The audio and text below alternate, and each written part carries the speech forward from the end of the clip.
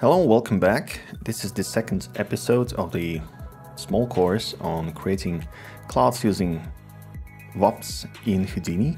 And as you can see, we will be working towards this result, which will be, as you can see in a minute or so, actually is being generated from this fascinating geometry. However, when we do our conversions and volume VOPs, it will actually look like a beautiful cloud that we see in the rendering. So let's learn how to do just that and start from the very beginning. As per usual, I'll just select everything, hit the delete key and start typing geo. By the way, as you can see, my background has no grid and the background is dark, so you can hover over the viewport, press the D key, go to background, press dark, then disable this and jump back into our geometry, because clouds are easier seen when for me personally, when I work with the dark background. Anyway, so let's actually talk about the volume VOPs, and we start with a uninspiring box as per usual. And why are we doing this? Because we are going to VDB from polygons and we convert it to density as discussed before. And next up, we drop the volume VOP, VVOP, volume VOP, shift enter. Actually, you know what? Let's make it a little bit bigger. Okay, this looks good enough. So we drop into the volume VOP, and as you can see, this is pretty much the same that we had with the point VOP, or anything else that we worked before VOP. So if you are not particularly familiar with the VOPs, we have videos on VOPs, so you can kind of get started, understand what's what within the realms of VOPs, what can you do, like the conversions that we will be doing just now. So we are working with the volumes, we are working with the density, and everything we will do with the density. Now, as you can see, density goes out and it goes to the result, and yeah, nothing fascinating happens. So as you might have already imagined, we can just do the multiplication, do the constant, and let's write any constant we want, like 0, from 0 to 1. As you can see, the density grows from 0 to whatever it was, because multiplying by 1 doesn't change anything. Now you might be thinking, okay, maybe this can be somewhat useful to actually create something using the noise, and that is exactly right. So we can use the, for example, anti-alias noise, and as per usual, we do the position into P, and the noise generating the results. Actually, let's do the 3D noise. The generated result will multiply the density, and as you can see, yep, something happens. Naturally, you can tweak the roughness to get a little bit different results, change the frequency, and everything that's, the usual stuff that you can do with the VOPs.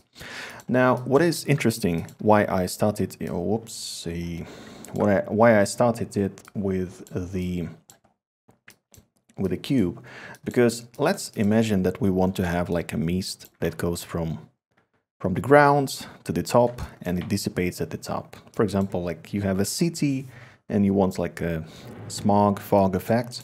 So let's get the vector to float, because I want to get the positions in the y to control our density.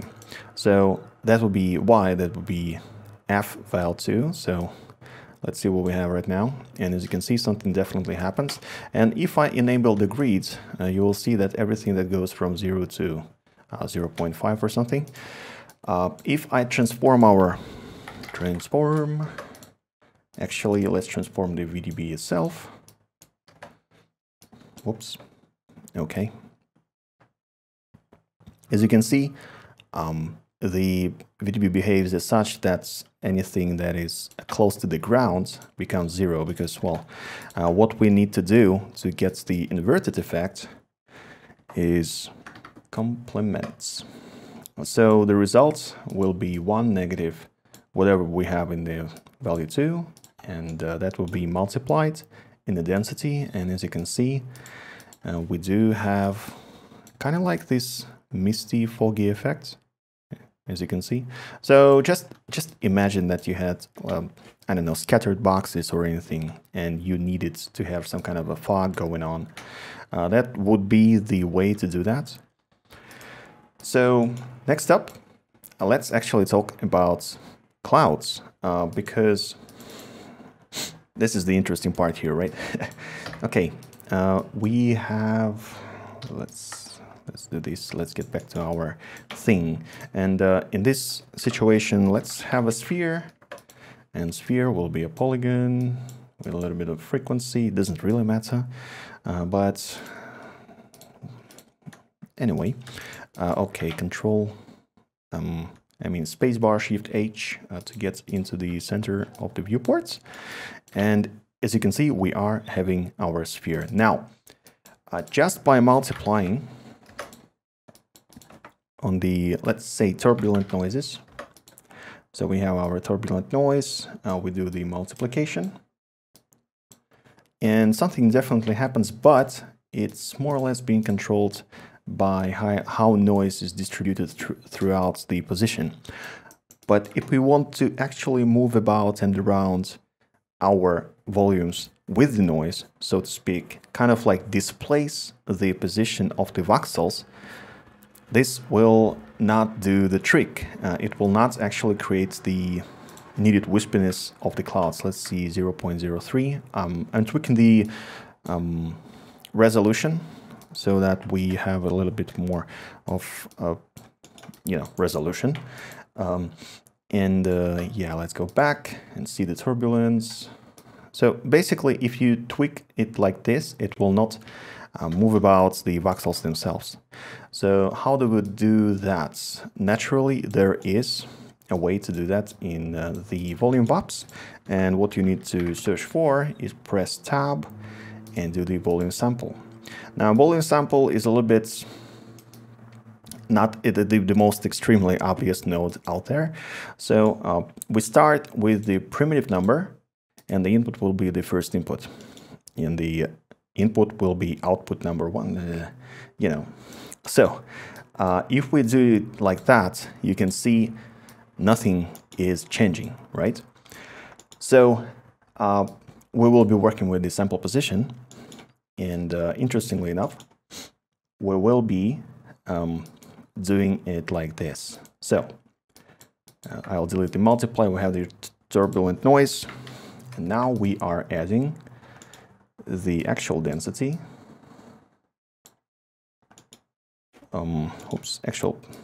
Actual position.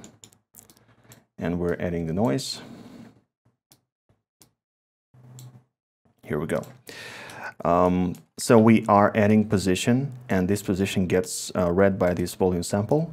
And what we are having as a result is actually displacing the positions of the volume using the noise, not just multiplying it, but actually displacing it. So as you can see, we can actually increase the amplitude, and something drastic starts happening, I think, with the sparse convolution noise. Let me see, it might be a little bit better to see. So now what do we lack right now is that, as you can see, it's a bit too obvious that it's a sphere, right? So we have to somehow increase this box that gets evaluated in our VDB. And how do we do that is VDB Activates. We connect it to the VDB Activates and connect it to the here. Now, what does VDB allow us? VDB Activate allowed us is we can do the expand, and as you can see, voxels to expand. So generally speaking, let's start with 10, and the volume VOP results in this. So without width, as you can see, it doesn't come as obviously as it was the sphere. So the noise has a little bit more wiggle room to displace our geometry. Okay, so this is going somewhere. This is getting something, right? So what we can do now is actually start building our generator of our wispy clouds. Let's say Amplitude 1, roughness, as the name suggests, is how much of the detailization of the noise is going to be applied. The turbulence is how detailed the difference of the roughness will be. I think I explained it a little bit better in the VOPs and in the noises of the rendering with Mantra, because it's kind of like the same-ish. As you can see, we almost are working with the shader inside of geometry, which is, well, pretty much applicable. Anyway, so now we have our sphere, and as you might have imagined, if we had a box, we would have actually already pretty nice looking cloud. Let's do some setup that I previously showed. So we get the sphere, we collapse it quite a bit. Then let's scatter a little bit of points. Like this. Okay, uniform scale a little bit bigger. And then we copy the points. Oops. Transform. So basically what we are doing is we are getting this geometry. We're making it slightly smaller. Copying onto this amount of points, as you can see. Let's relax the iterations to 0, so it's kind of a bit more random. And finally, we merge the copies with the initial sphere. So we have our this sort of setup. Actually, I think, you know what? Let's scale the copies a little bit upwards. And as a final thing, as you might have already imagined, we convert this result to polygons, get it through the VDB Activate, and then we run the Volume VOP, and there you go. Pretty nice looking cloud. Now, naturally, if you think you can push it a little bit more, obviously you can. Let's drop another turbulent noise. And what I'm going to do now is I will have this noise be of a small turbulence, right? And of a small roughness, but with a big amplitude. So it actually kind of like, you know, creates these wisps, and it actually is looking a little bit more like a soft cloud. However, it looks like it lacks the detail on the outskirts of its geometry. So I'll have another noise working just on that. Okay, this is sparse convolution noise. This is going to be alligator, should be working fine. And we will just add it on top. And we will do the roughness slightly higher, the turbulence slightly higher, but the amplitude slightly lower. Let's see. Something like this. Maybe 0.1 amplitude is too small. Let's increase it a little bit. Okay, and definitely we are having the results. As you can see, we are having our clouds. Now, the final thing, I think we can reduce the voxel size from 0.02 to, you know, twice the amount. Right now we are working with 2 million voxels. I assume that will be about 7 or 8 million voxels after I do the conversation. So that actually might take a little bit of time, but the resolution will be better. So let's give it time to think a little bit. And as you can see, now we have a little bit of a problem, because right now the VDB Activate, it activates only 20 voxels, but the previously voxels, they were a bit more, you know, they were a bit less defined. So right now we have to work with much more voxels to expand, so it doesn't look like the initial geometry. Let's see what this will give us. Actually, I think we should increase the roughness of the big noise, because honestly, I gotta be honest with you, I don't really like how it looks. So we will increase the turbulence by a matter of 102 after we calculate this. As you can see, it's not fantastically fast, especially when you're working with a lot of, well, this looks pretty good actually. You know, I think we have, yeah, we have 63 million voxels. That's a lot of voxels, I gotta admit. Anyway, so what we're gonna do now is I will position camera something like this, hold down Control, press left click, we have the area lights, and there you go. We have our cloud.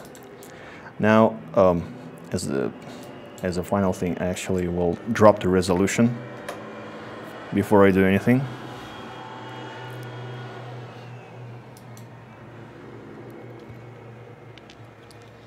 Give it a little bit of time. All right, so here we go. Voxels to expand, let's say 30. And back in our volume VOP,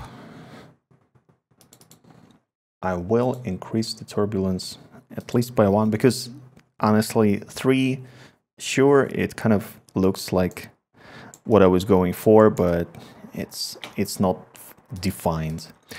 Okay, with that out of the way, let's just drop the grid. Again, Control left click drops the grid. Let's make it 10.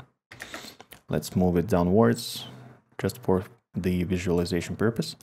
And finally, we will not talk a lot about rendering in this section. We'll talk a little bit more about rendering in the next video. For now, let's just say that we will do the billowy smoke, and we will drag and drop the billowy smoke onto our cloud. And finally, in the render view, let's make a snap. We press render. Now it will not look like this because we have different lighting scenario, but you know, the lights should come from the right to the left. We should see the shadows here, should be eliminated pretty good right here. Let's make it evaluate the whole picture. All right, here we go. For visualization purposes, I think it's not the worst idea to increase the smoke density in the shader. So let's do 2.5. As you can see, we have our cloud. And as a final thing, of course, you can go back, increase the resolution, tweak your volume VOP, tweak everything you want, and there you go. So this looks, I think this looks pretty good, especially for something that's looked like this. And after the conversion, it looks like this. Hopefully you enjoyed this lesson. Hopefully you know a bit more about volume VOPs and how to create non-simulated clouds. Naturally, there is a way to simulate the clouds, but you know, since we can work almost at the shader level in the geometry itself, why not do that?